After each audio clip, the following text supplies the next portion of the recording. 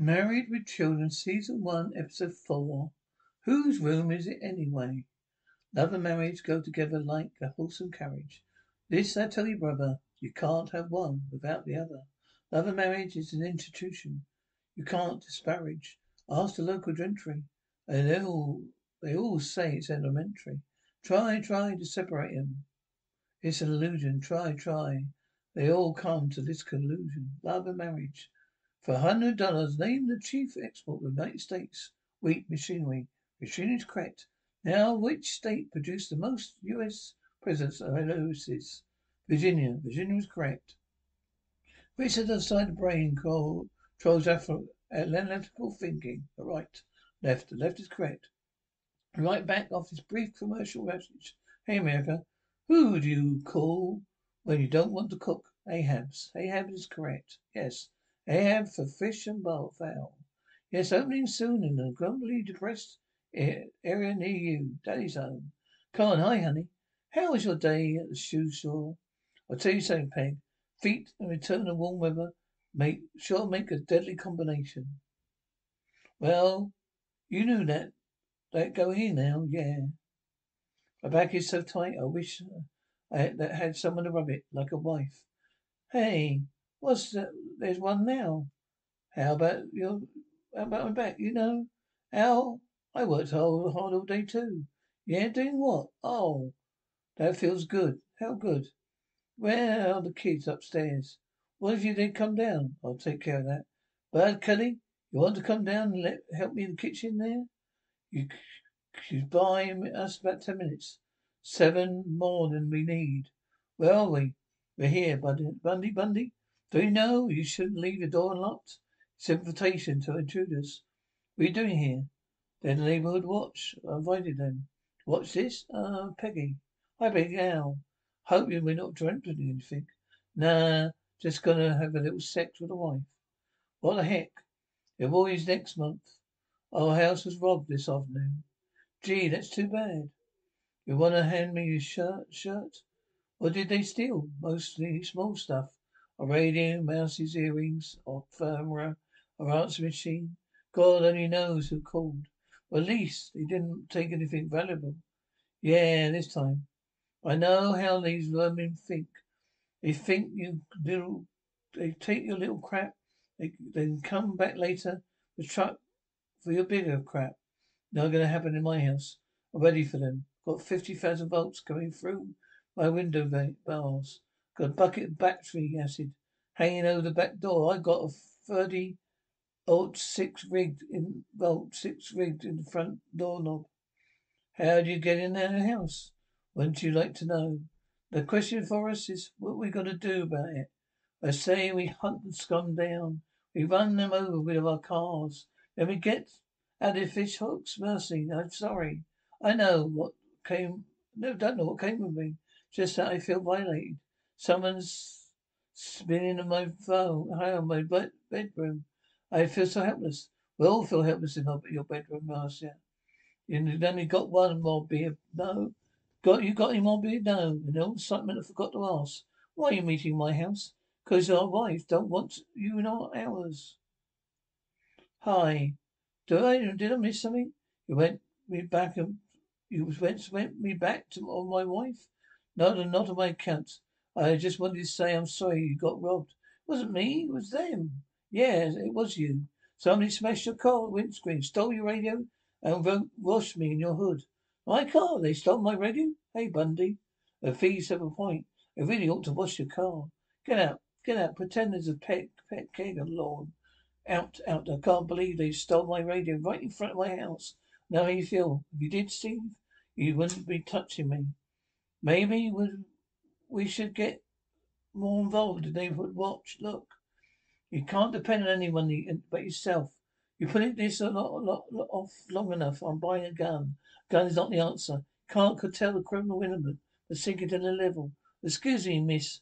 Let's run over them and get out the fish hooks. I'm upset.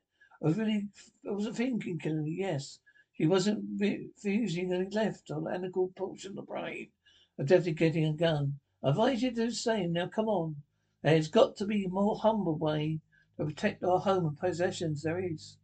Is this? We get a dog. Good watchdog, a dog. That's a good idea. Oh, you don't got a dog. Buck, look, strangers in the house. Kill 'em, Buck. Go kill them. Whoa, big fella.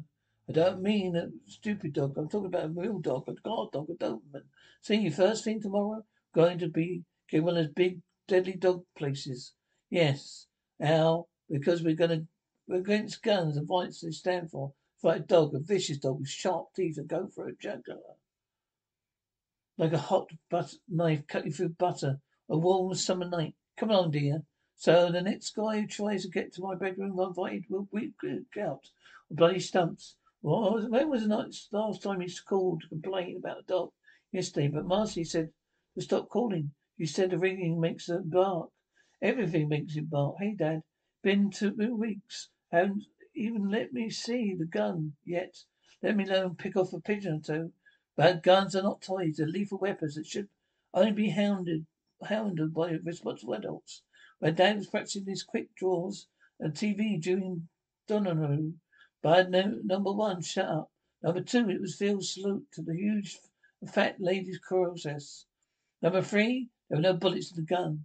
Your mother took them out and hid them for safety reasons. She won't tell me where. Guns, guns, guns. Can't we talk about me? Me for change? Okay, Kelly. Where was you last night? Oh, so, Dad, what kind of gun did you buy? Come in. Hi, Peg. Borrow a couple of kibble? We ran out. And your dog's still hungry. What's the matter? The neighbor's cat's guard fill him up. Cat was talking to Mel. Gee, there's two look cute. Can't get out to dress insects at all. Protective gear. You see, Bear has accepted us with rightful owners. You ain't a dog after Bella Lugosi? No, Elizabeth. I thought it was cute. He wouldn't wear the hat. Oh, listen. By the way, we want to apologize about your fence. What happened to my fence? Bella went through it. Wow, it was just a little piece. Yeah, not much really. About the size of a human face. Roads. What are we going to do about this? Look, we'll handle this the same way we dealt with the cat incident. Guessments and we'll make it good. Look, we know Bella can be loud and annoying. Whole neighborhood hates his guts. But at least he's good protector, G-Mum. That's just what you said about Dad. No. It just hit the Johnsons. TV and major repair appliances. We're meeting at the bowl. We would calm ourselves down. Ah, see that? Didn't hit our place. That's what a good dog would do to you. Now come on. Grab the real mace. It's time to feed our doggy. Peg, did you hear that? How could I hear anything with the way you snore? What was that? I don't know. Don't worry. I'll go check. No, it's all Al. Call the police. For noise? It might be burglar. Call the police. Oh, I can't. Police on the phone. What are you doing? Getting my gun. You weren't gonna tell me where to hit the bullets? We're gonna wait till kids see a picture and paper. Come on, Al. I had hit the bullets, but Bud wouldn't find them. Where are they? They're in the finger holes of your new bowling bowl. So, this is a real easy Peg. It's much better than keeping them handy. Even a tax-reading maniac deserves to leave a break. Hurry. Al, where's Buck? Shouldn't we be arguing? I don't know. You shiftless, worthless, dirty Peg. Stay at the top of the stairs. If anything happens, get the kid locked. There's yourself in the room. Kelly's off the phone. Call the police. And he's calling from the piano. Oh, be careful. I will. Okay. Creep, I see you. Freeze. I'll shoot. Oh my God, Al, come on. Are you right? Yeah. What happened out there? Got shot. Steve, Marcy's dog. How could you shoot a dog? He didn't look like a dog, Peg. All I seen was his two yellow eyes staring at me. My bushes. I told him to freeze, and I thought he made a move at me. I panicked. Couldn't tell the difference between a dog and a human being. He was wearing a hat. Kelly, honey, I was hoping to protect our family. That's right, Dad. It's a good thing. Couldn't I go out and see the body? You're disgusting. You're fully of 5 curses. Hey, kids, listen to me. You can all learn something from this. What, Dad? I don't know. Go to bed. Oh, Dad, can't argue with him, Bud. He's already killed once tonight. You were very brave, Al. Wasn't anything that person else with the heart of a lion would have done. I mean, they should have been seeing me. Yeah, I was a little nervous, but I got him right between the eyes, I tell you. There's a lot of space between those eyes. It was a nice shot, Al. You got to go upstairs, yeah? You don't suppose it's Steve and Peggy? Marcy, Peggy? It's us, it's them. What are you going to tell them? I don't know. But if they don't bring it up, we won't bring it up.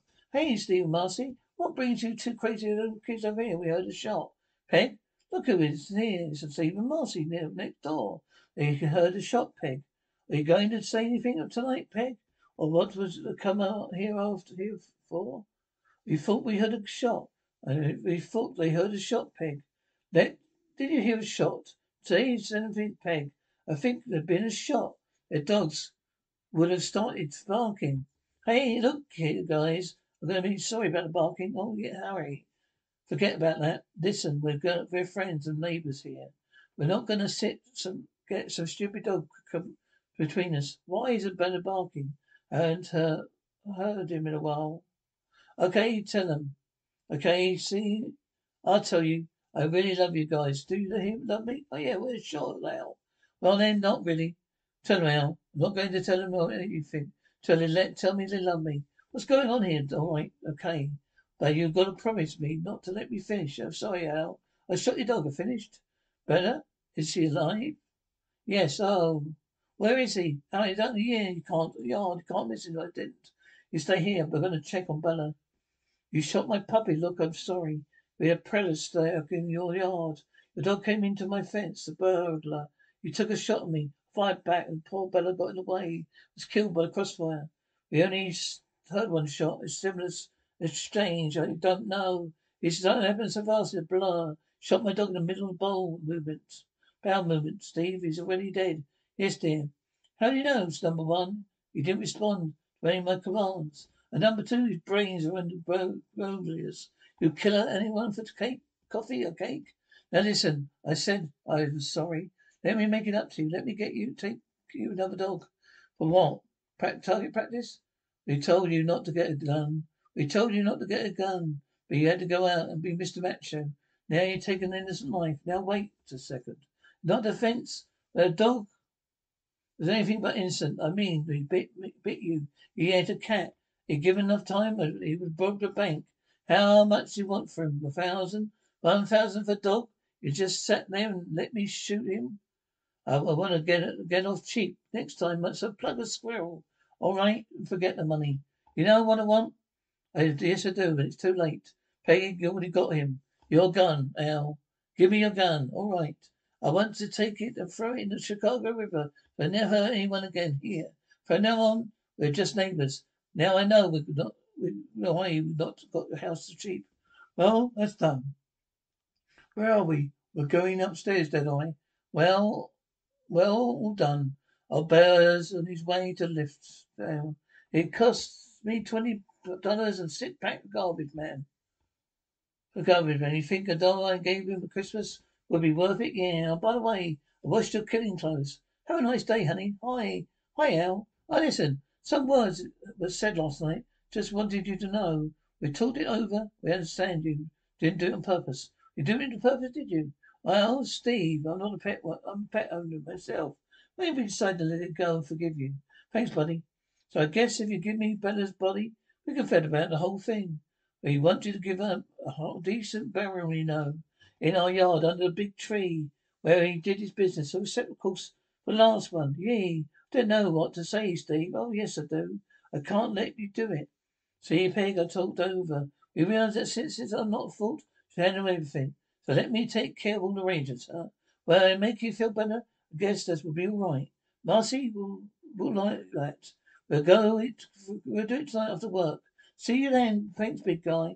Oh, listen. Can you bury him up with this? He really loved his bone. Oh, sure, buddy. Hey, Peggy. I'm late for work. Can I ask you to do me a little favour? How much for the crate? $50. 150? So don't have time to comparison shop. Now, I'd like to say a few words about the dearly departed. As you know, Bella was more than a dog to Marcy and me. His family, one of us. Bella would be missed, but her death was not in vain. He taught us about the value of life, about guns and wallets, are not the answer society deals. And we can also take consolation in knowledge that while he only lived 1 year in dog's years, he lived several people's years. What a great job. I got to hand it to you. A box even feels heavy enough to have a dog in it. What did you put in that air anyway? Some rocks in a bowling ball. But knowing that he's right here, backyard, where is he so happy, makes us all feel a little less grief.